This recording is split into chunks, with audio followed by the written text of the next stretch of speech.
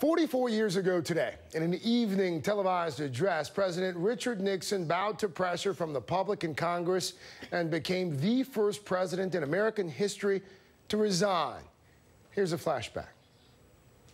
America needs a full-time president and a full-time Congress, particularly at this time with problems we face at home and abroad.